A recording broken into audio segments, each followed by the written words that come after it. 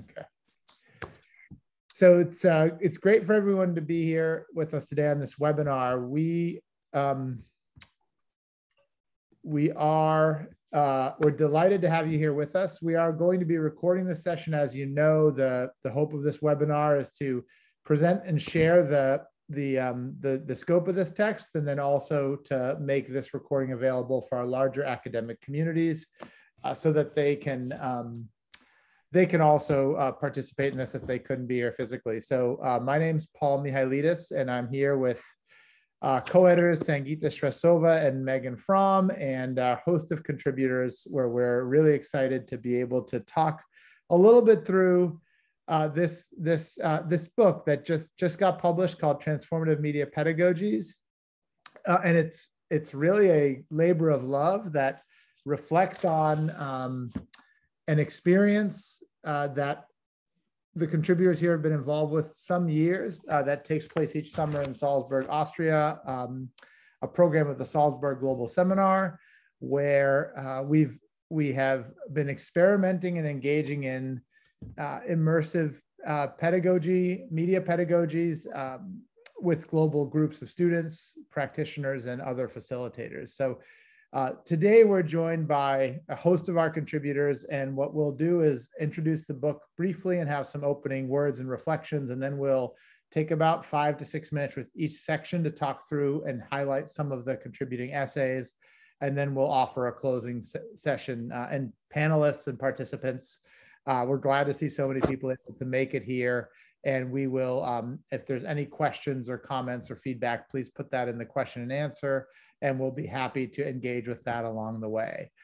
So just quickly, by way of opening, this book was, again, as I mentioned before, it's a chance for a group of academics that are interested in the intersection of practice and scholarship, and the intersection of application and teaching, who have been involved in a global project called the Salzburg Academy on Media and Global Change for the last 10 to 15 years, depending on when the contributors came into the program, where we are exploring the concept of individual and collective transformation as the underlying driver for dynamic learning experiences that support equitable and just civic futures.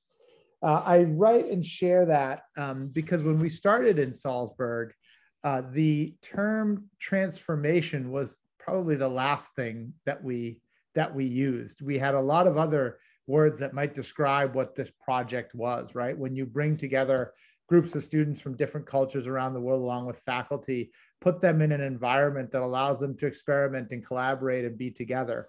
What do we consider a project like this? And over the years, we weren't too concerned with what we called it. We were very concerned with the process of what was happening, and the process of engagement, the process of learning, the process of challenging, so on and so forth. And so we use words like participatory, we use words like engaging, we use words radical sometimes. We had a whole bunch of ways that we would describe this. And when we stopped to put this text together, the word transformation kind of emerged as embodying what we do. And I'll read the definition of how we understand transformative pedagogies that we write in the text. And we say, we define transformative pedagogies as the approach to pedagogical design that embodies shared presence with others, the pursuit of emancipatory and liberatory social change grounded in care for others, imaginative alternatives, and agentive action taking towards positive social change in the world. That's a mouthful there, but when you buy this book, you'll get so hooked into it, you won't be able to put it down, I think. So the way that we decided to put this book together, and what you'll hear now in a couple minutes, is Sangita and Meg and I drafted the opening chapters, where we talk a lot about the Salzburg Global Seminar and the setting and the place and the context for Salzburg.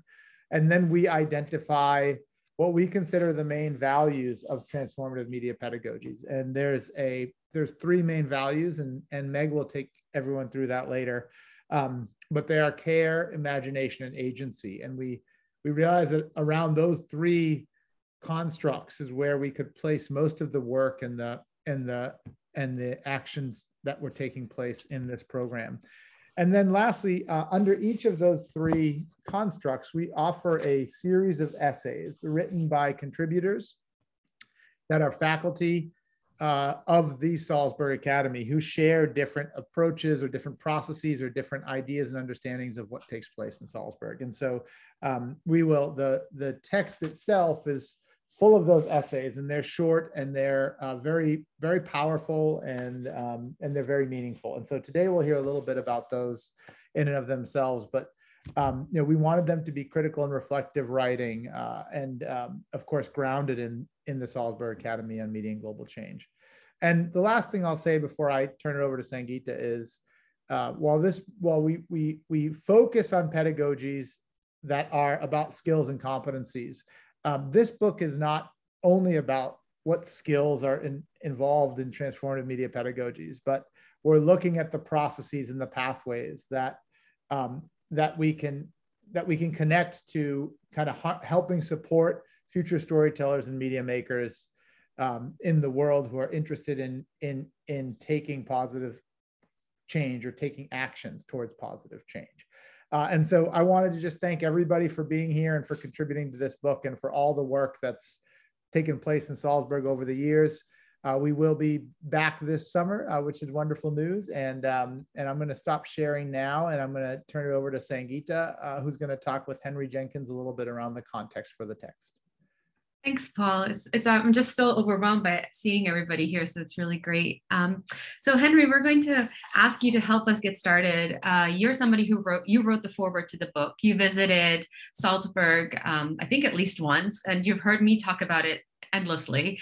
So I'm really curious to hear what you think about when you think about the transformative media pedagogies and what they may offer to related fields that you work in. I'm thinking here specifically of media literacy, connected learning, civic engagement, even the civic imagination that we work on together. So maybe we can start there, and then I'm going to ask you for some practical tips that you would have for people who may be wanting to apply this work. Sure. Well, I went in the summer of 2016. As I write in the introduction, on the road there, I stopped in London and was in London the night the Brexit vote came down. And during the night, there was this lightning hitting the courtyard, loud things. And we woke up the following morning, and the city was flooded, literally flooded, as if God was taking his wrath out on the Brits for that vote. I remember sitting in the hotel room watching, in the Schloss, watching the conventions, the Democratic and Republican conventions. There were news constantly of terrorism attacks. There had been some sort of incident in Austria while we were there, and we were having to restrict students' travel. So there was a sense of darkness, in the midst of which were these students who were incredibly upbeat and engaged. And the relationship that I saw emerge between students and faculty was really profound. So one thing that I got from it was that if you're going to do connected learning, you actually have to connect. And the range of activities here described in the book really conveys a sense of connection.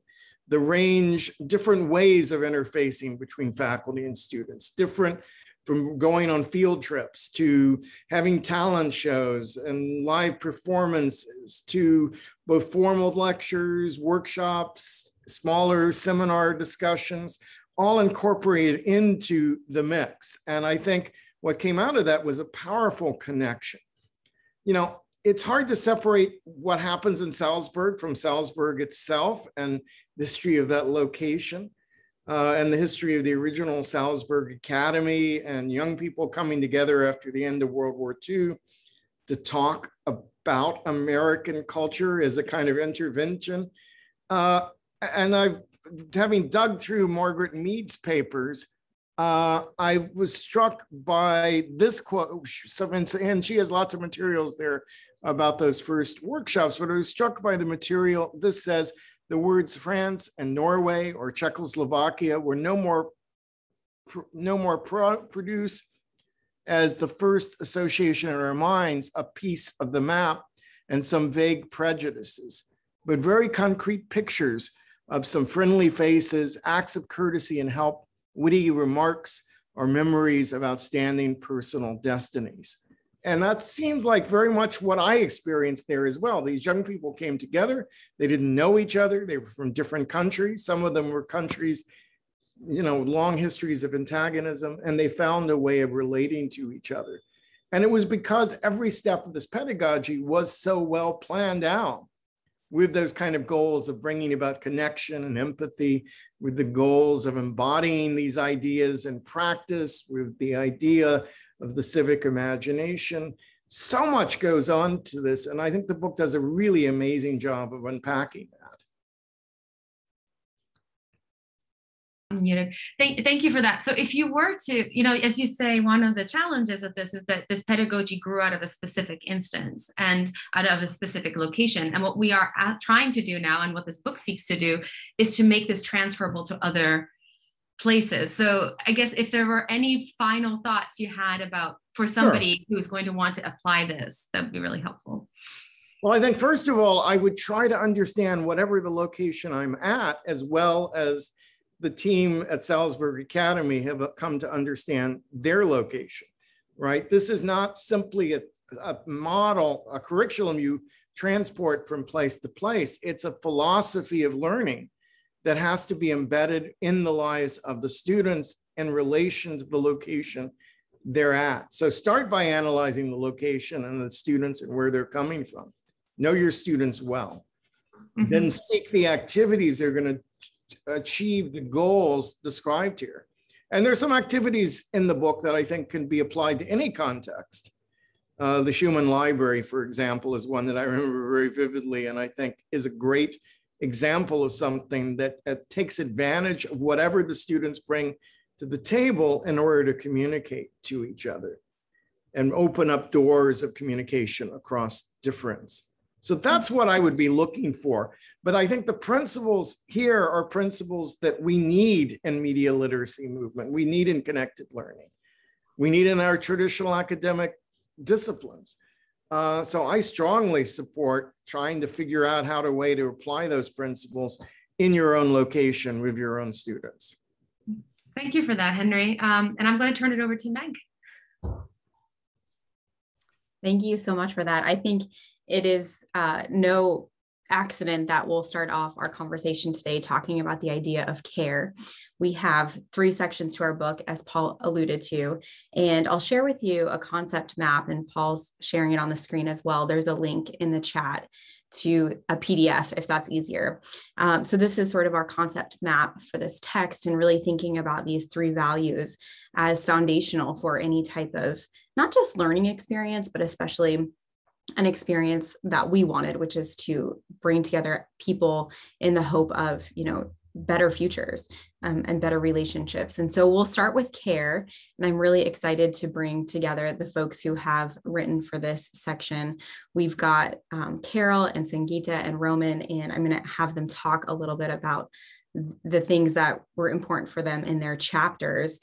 You can't connect, as Henry said, without care. And so I think this is a lovely place to start. So caring ethic is a foundational concept in this section.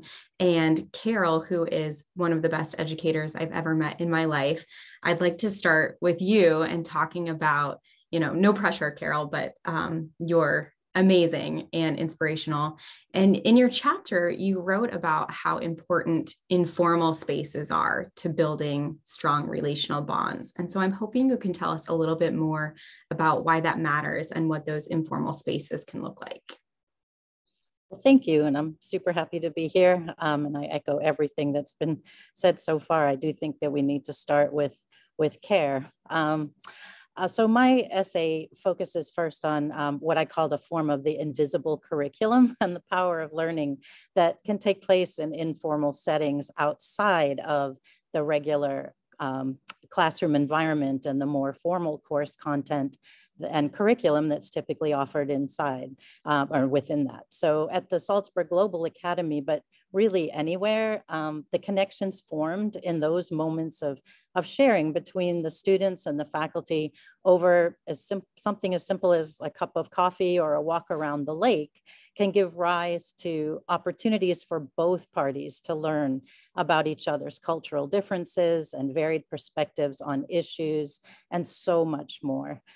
So through those conversations and shared activities in informal settings, it is natural that a stronger bond can form, and then motivation for further learning can increase both in and out of the classroom because there's a sense that the individuals involved are now known to each other a little bit more.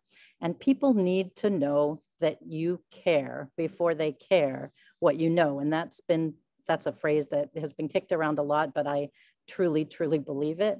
I think what can be, really more powerful than to be seen and known and understood.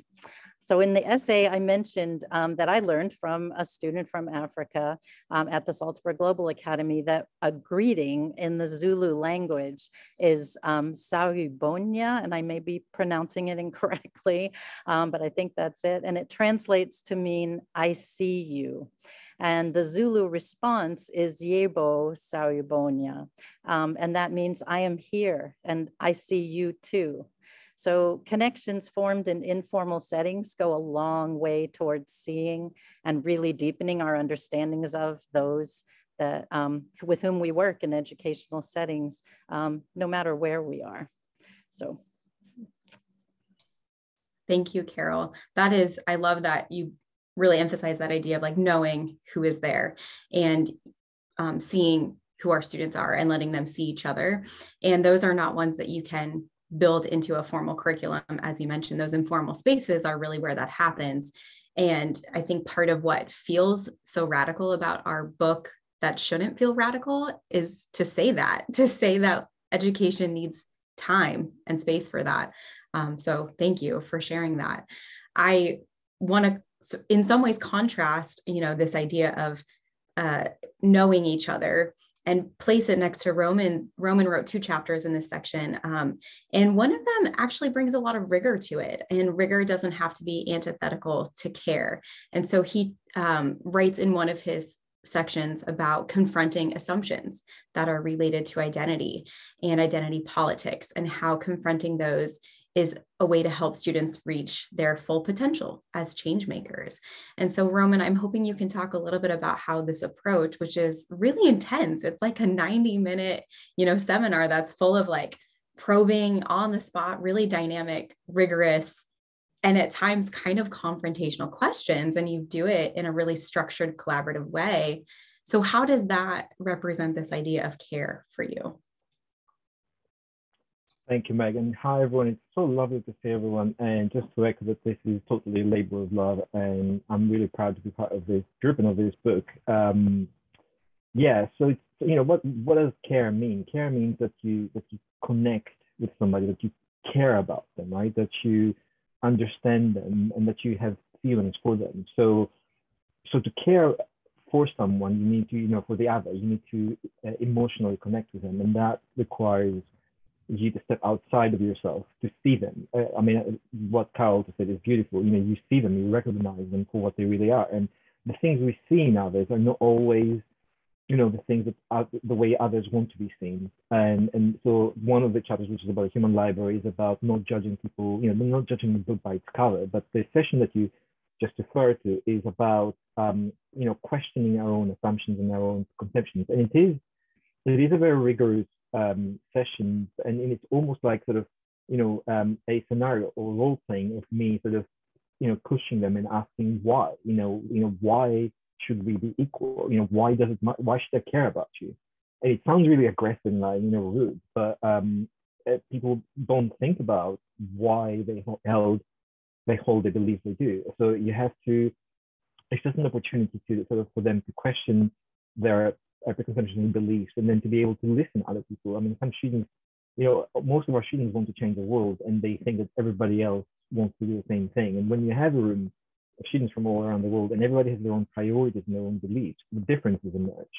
So then it becomes about how can you coexist in space with people who have radically different viewpoints from you, and then care becomes about coexisting with others and being able to like survive as a species, I think. So it's in practical terms, it means like, you know, asking questions and then being able to have the conversation and the connection. And I think, you know, communication and conversation, you know, free and open and respectful is key to care, because if you don't connect, then you can't care. Thank you, Roman. That idea of, I think not only just coexisting, but connecting through those differences is a lot of what I think Sangita, your work, seeks to do.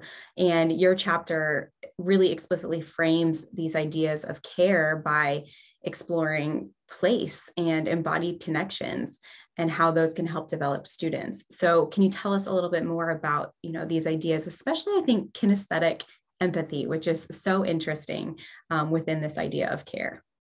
Thanks, Megan. Yeah, I think when I first arrived at Salzburg years ago, I was so struck by how the students all moved together through the day, right? They're in routines, they move together, and then there are these moments where their embodiment is actually crucial. And I'm going to highlight two moments in the academy that happen that are back to back usually. One is a talent show where the students perform their cultures and their skills, and it's a very boisterous, lively. People do planks, people perform traditional dances, people sing, and it's just a space where they celebrate each other and accept each other, no matter what the skill level. I believe, Megan, you always play the flute, and we have performances by the faculty as well. So it's an equalizing moment where everybody performs. And the next morning, everybody gets on a bus and goes to the Mauthausen concentration camp. And those two things just happen usually back to back. And I think it's really important that the students not only understand each other in terms of what they say, but they also understand each other in terms of what they experience. And the talent show, because it's so performative, sets them up to view each other's bodies in motion, to understand how they're experiencing things. And then they're moving through the space that is arguably traumatic for many different reasons. For some of them, controversies around the Holocaust, for some of them, personal connections to the Holocaust, for many, the first experience ever with the Holocaust. And so I feel like just them moving together in this way helps them get past the words. It helps them get past words that they may or may not have to articulate what they're experiencing. Right, that idea of that shared experience, you don't have to have a common language because you build it by being there together, which I think is so cool. Thank you. And I know we're going to transition into the next section, which is about imagination, and Sangita is going to facilitate that one for us. I'm just going to keep talking. Yes, thank you, Meg. So in the imagination section, we have a cluster of articles that all engage with how we think beyond the current moment, how we think beyond our current constraints. I don't see the screen, Paul. I see a black screen for some reason, so I don't know if that's important. And we also think about, to quote Pablo Freire here, as hopelessness as a form of silence. And I'm paraphrasing him here, and imagination as a necessity for thinking about, I think Roman said, making the world a better place. So the imagination is a really key ingredient here. So I'm actually going to just ask each of the contributors, following the same format that we've set up, to talk a little bit about the articles that they added here. So Eric, I'm going to start with you. You had this provocative term, palace of the mind. The Schloss is a palace, a physical palace, and you pushed us to think about how we break out of that and think about palaces of the mind. Can you talk a little bit about this and how this approach may provide us with imaginative dimensions to the transformative media pedagogies?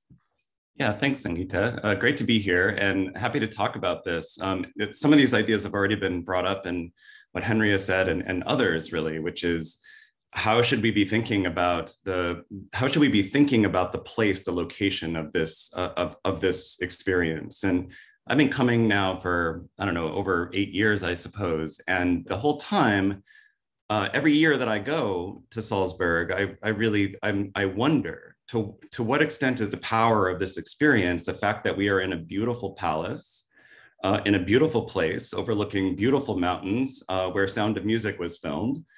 And so to what extent is it that? And then to what extent is it the co-presence, the collaboration, the delight that exists within it? And the answer is it's both, right? But the way that I've been sort of framing this problem in my own mind is, yes, we're in a palace, but what does it look like to actually have this, to export this palace of the mind? What does it look like if we actually export that idea into other learning experiences? So, so how do we think about the power of learning in here? And so I use the idea of play as a way of thinking about this, right? So one way of thinking about play is that it's freedom within constraints. All play is constrained. And we operate within these constraints, and we have this kind of freedom and this ability to create and to explore and to delight and to fail safely, and all those things that we value in play. And ultimately, so then the design challenge then becomes, how can we build structure for learning that enables play? What does that even look like? When we think about the classroom, it's not that, right? Where we create structures, we create cages, we don't create sandboxes. We create constraints, but we don't allow for freedom. So in Salzburg, we're actually creating constraints, but we're encouraging and front loading the freedom. Put another way, it seems to me that Salzburg is connecting all the best parts of summer camp with the best parts of learning, right? We're front loading play in learning, and which is what happens in summer camp. And if you watch kids in sleepover camp, right, that's exactly what happens, right? They all travel together, they all move, they all delight together, they play games together, they share in movements and play, and then that experience lasts for a long time, just like what we've created in Salzburg, but we've done it in the context of higher education. That's what's brilliant. And so I keep thinking about, and I encourage us all to think about, what is this palace of the mind? How do we move this outside of a palace in Austria and put this into our everyday learning experiences? Yeah, thank you for that, Eric. So Karen, I don't have a really smooth transition because I have to get through these. I was trying to think of a connection, but I'm just going to go for it. You bring a different perspective. I mean, on one hand we have play, you bring journalism. So this idea of journalism, and yet you talk about immersive storytelling as an entry point into the imagination as well, as a way into thinking about others and thinking about how we approach the stories we tell about them and with them. Can you share a little bit about that, please? Yeah, sure. Hi, everyone. It's lovely to see you. Yes, as you say, where I'm coming from, we've all talked about where we come from, is as a journalist and journalism educator. So rather than thinking about immersive storytelling, which often we think about gives us the sense of sort of really being there, and is often associated with VR, for example, and technological approaches to storytelling, I'm really talking about an immersive approach that keeps us close, as Sangita and others have mentioned, to the voices of those whose stories we as journalists are retelling. And so the idea is that we work within workshops at Salzburg within a sort of a sense of having a shared experience as story listener, as I would call those who are listening to the stories of others, and storyteller, those who are telling those stories, the story listeners then thinking about how they retell them. And the students don't know each other terribly well by the time that I've been running my workshops, so that it's been interesting for them to think, first of all, about interrogating their sense of self, a little as Roman has touched on, thinking about identity construction, where are they coming from, and then thinking as well about context. As Henry has mentioned, we've often been working in quite difficult contexts over the last few years. If we had met during the pandemic, clearly that would have produced the most incredible context for us to be working within, to think about the importance of socio-political and cultural contexts. And then to encourage them to, in this sort of series of dialogues that they're having, to interrogate their own assumptions and the values, the normative values of their practice, the skills that they have perhaps learned to date, whether they're journalists or media makers coming from other disciplines, and thinking about how perhaps they could reimagine those in order to engage with and connect with the people whose stories they are listening to and retelling, and the responsibility that they bear in doing that is also really, really important. And thinking then about how we might reimagine our practice as what is an essentially human activity, where journalists are not seen just as those who are telling the stories of others, but understood as well to be human beings, people like any other. And then I guess the powerful theme that emerges is that word that we've already touched on here, empathy. We talk about emotional literacy, and then thinking about storytelling as perhaps not being all-knowing, which is a top-down idea, but how this immersive approach, where they have really listened actively to each other and thought very much about the context within which they are engaging with people and connecting with them, how that flattens hierarchies through that process of active listening, so that they can speak nearby, not about. And I think there's real power in that for us to connect better and then to imagine together as well. Thank you for that, Karen. So we've been talking a lot about the present, and of course, the students are also thinking about the future and their future and the futures of our world. And Pablo, you bring the memory and you bring the past, and you bring thinking about the past as memory as inspiration for our active imaginations. Can you share a little bit about why you think that's important and what it brings to our pedagogical approach? Sure, Sangita. Hi, everyone. It's great to be here. I'm really happy to share this short space with you. I think that there is a common understanding that when we talk about history, we are centering or focusing on the past, right? Or at least when we are young, we are taught history in a way that history is always something that has passed and that is closed. So I think one of the powers of art is going back into these episodes or these records of history and bringing them to the present in order to project ourselves into the future. I think a place as Salzburg kind of confirms how memory is an embedded quality, like an embodied also, you know, like we inhabit memory and we activate memory every single day. And being in a place so charged with history kind of confronts us with both the dark and the bright sides of history and how we are responsible of what we do with that history. So Salzburg, and especially that palace, having this dark history of the Archbishop and of course the Nazis, but at the same time, this very bright history of the Salzburg festival. So I think it is a great place to activate this relationship. And in those terms, the article, I try to draw on two concepts, that is like tradition. So tradition in art is also very important. Like we always are working with traditions and what's been done in our disciplines. But at the same time, while working with tradition, we are trying to innovate and put our glance forward, right? And our own perspective on the world. So I think art as a way of dealing with memory is a strong front to explore the horizons of possibility. And this has a lot to do with what Freire says about hopelessness being a paralyzing force, because at the same time, for example, painter Gerhard Richter, this German painter, says that art is the highest form of hope because precisely it works with models of the world. So when we try to reshape the world through works of art, we are making it possible to imagine other worlds to live in and share together. So I think that going back to memory is a way to projecting ourselves into the future at the same time. Thank you for that, Pablo. And with the projection, I'm going to actually turn it over to Paul, who's going to take us through agency. Thanks, Sangita, and thank you everybody for these contributions. I know this is just it's like a quick taste of these chapters, these essays, and then we will be after agency, we'll be hearing from one of the founders of this project who can provide us hopefully with some strong reflections.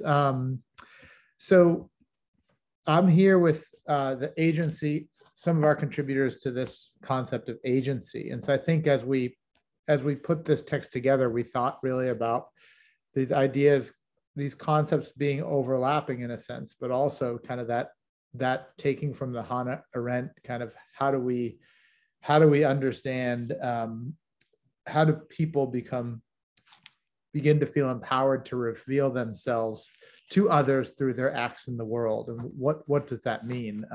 What does that concept of agency mean? And so in this book, we put together a series of essays towards agency that talks a little bit about the ways in which we think about that self and collective efficacy needed to have social impact. And so I'll start with Chris, and your chapter is on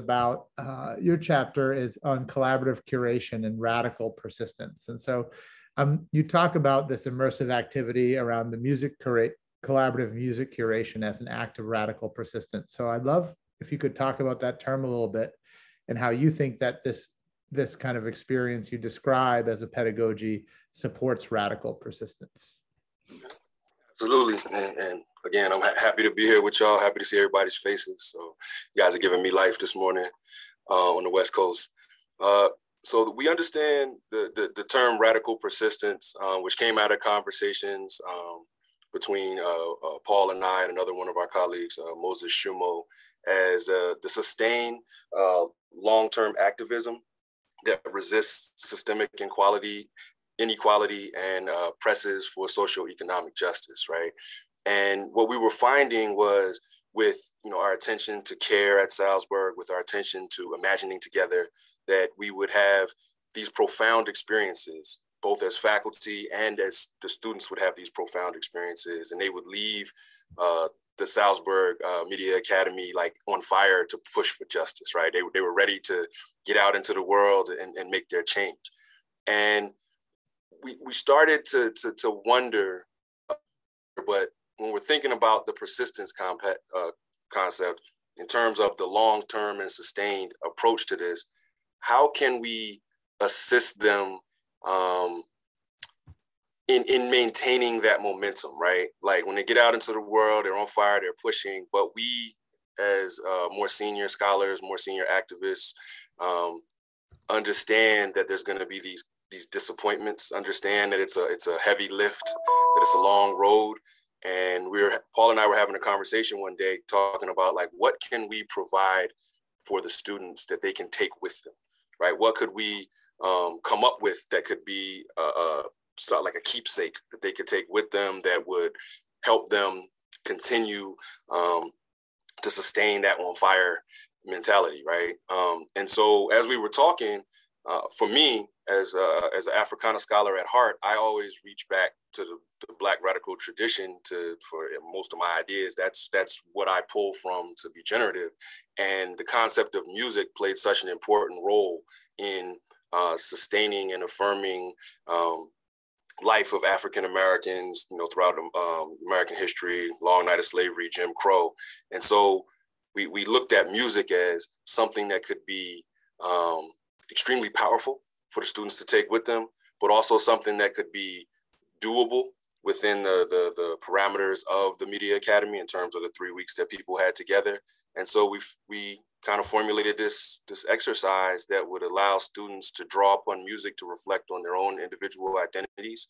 And then through collectively putting together this playlist would allow them to have these kind of intersubjective exchanges or intersubjective conversations that would lead to more understanding. We could kind of package it into music. They could take it with them and they could draw upon the music to reactivate those memories of doing life together at Salzburg to help them hopefully be able to stay in the game for longer, right? When they're experiencing the concept of burnout or experiencing the concept of loneliness, they could draw from the playlist that they had created together and it would reactivate those memories of which inspired them and then kind of allow them to tap into that transformative experience again from a distance. So I guess that was the best what we tried to do with that. Thanks, Chris. And we still do. We should share those. We still do have those experimental playlists, of course. Really appreciate that. So, Claudia, I'll come to you next. And your chapter titled "Research as Power," your essay titled "Research as Power," you make the case for research enabling more engaged and active media makers and storytellers. And I'd love for you just to share a little bit about how you understand the role of research in the Salzburg space and around this concept of transformative media pedagogies. Okay. Hi, everyone. Scientific research is usually confined to the walls of academia, and we rarely see it in our everyday lives. I see research as power primarily because it can be used to solve real societal problems. Why this matters in relation to the academy and to media is this intense and growing relationship between media and audiences. So regardless of what we do, we consume and produce media on a daily basis. And by media, we don't anymore mean legacy traditional media like newspapers and TV. The media we talk about nowadays, the media are us and what we communicate with others. In the academy in specific, faculty highlight the valuable role scientific research plays in fostering civic agency. We do this by removing the barriers that accompany research, and we do this by focusing on the real value of research, which beyond academia, it means nurturing a scientific mindset in the students. Once students grasp the power scientific research holds in providing real answers to real problems, they can use this power to engage with media in a more responsible and a more proactive manner, and consequently witness the transformations they can themselves bring about in their societies.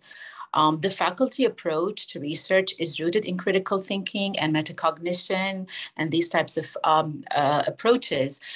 These together raise students' awareness of their own thought processes, and by doing so, allow them to monitor their thinking and their learning. So the more engulfed students become in this type of learning environment, the more they will appreciate the power of research in bringing about change in their societies. So just to recap, research is really a tool of empowerment. Once they understand what it means, they can do so much with it. Thanks, Claudia. And I couldn't agree more. The way that, what the assumptions when they come into a program like this of research are often kind of something that's it's almost an antithesis to the actions that they hope and want to take in the world. But I think your essay does such a good job about connecting the idea of research and power to act as almost one and the same. So, and then Steve, we're gonna end this agency session before we move to the closing with your chapter, which you title The Evolving Educator, which is an essay title that is dear to my heart. And I'd love you to kind of talk a little bit about how you understood you talk about immersive pedagogical communities and the larger implications of the Salzburg Media Academy experience on how you've approached your own evolution as an educator. And I'd love if you could just share a few reflections on how this experience has impacted you and your thoughts on pedagogy in general.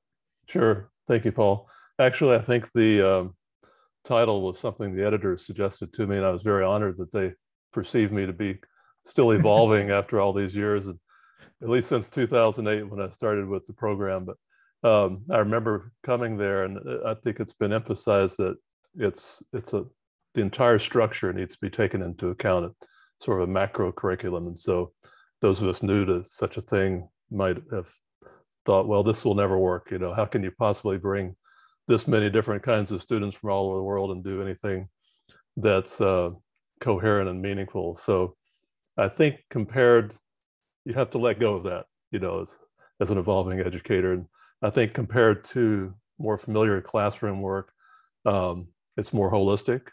Kind of have to let go of delivering the content.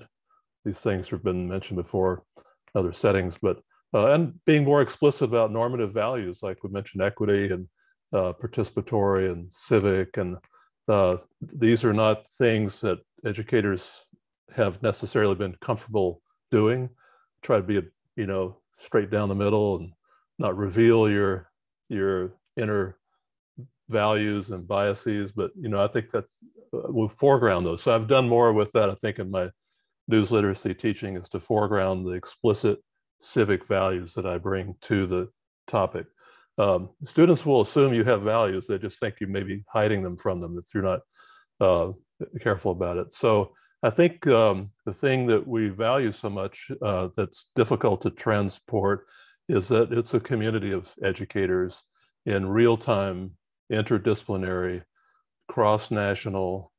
How rare is that to have? So pedagogy becomes not just a private problem that we all face, in our inner life, trying to compose a syllabus together, but it's a shared challenge, including, for example, the teaching of the median genocide that discussion of the Holocaust, which we tweaked over many years to see, you know, how is it these students are responding to this in such an emotional, deep way, and how can we best approach it in an honest way with still being helping them to confront these issues. So that was a challenge. I think applying this to my own teaching back here at the University of Texas, I've done a little bit of it before, but I probably really appreciate the emphasis on a case method or pulling out a theme like immigration and populism and wrestling with that, not just presenting media literacy tools sort of in isolation, but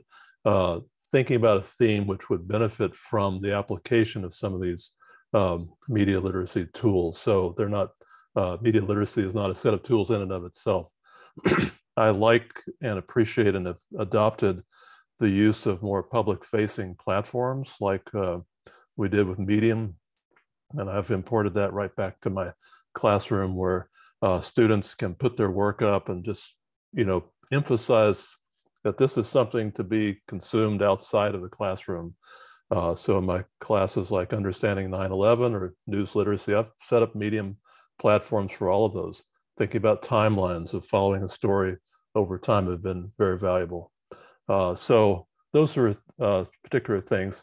I think just in terms of the care issue, I do feel like, you know, something needs to be said. We care for each other as faculty, and we, you know, it's an unusual experience in a way to care that much about what other peers think about our teaching, because it's usually private, and yet we want to do a good job. We don't want to let each other down, and maybe we could put something more of that back into our home community, institutional communities.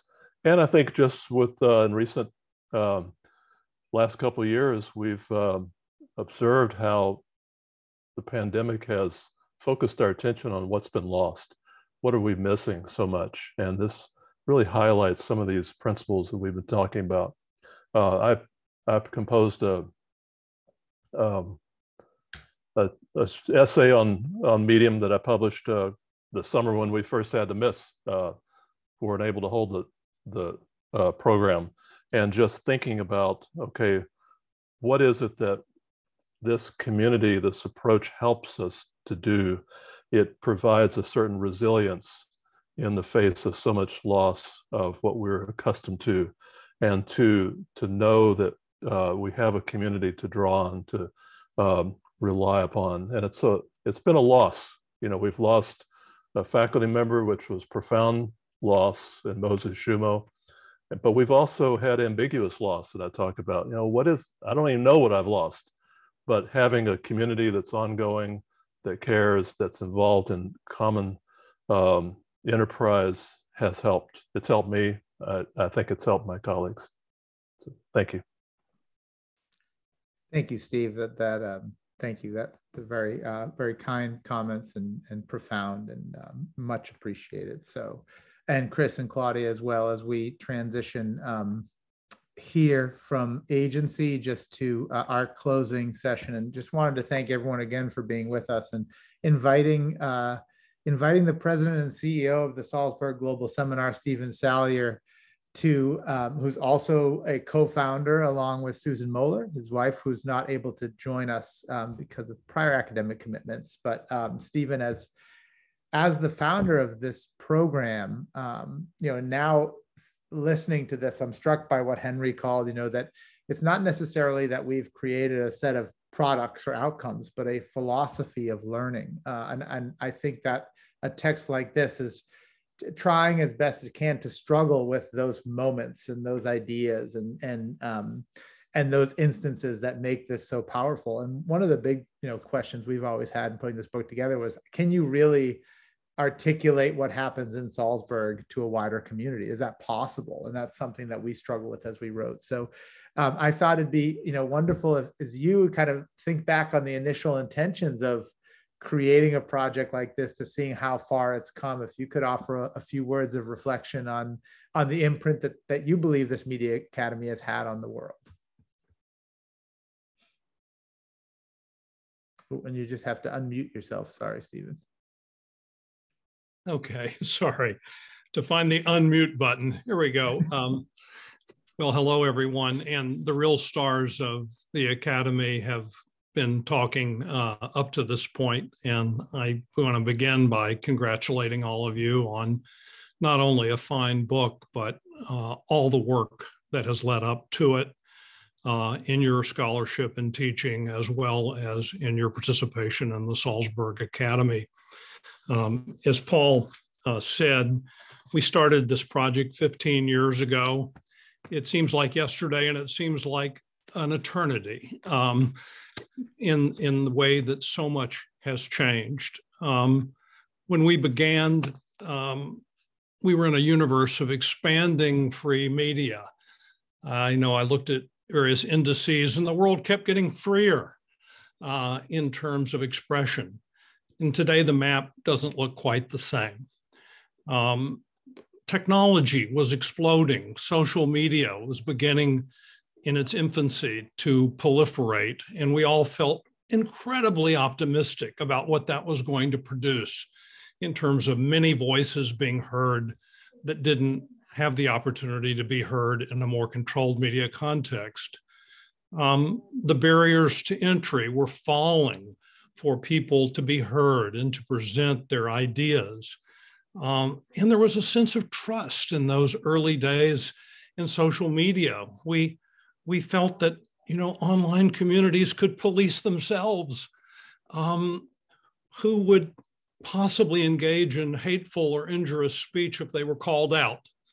And some of these ideas seem dated and old and perhaps even a little naive, viewed 15 years from that origin in 2007.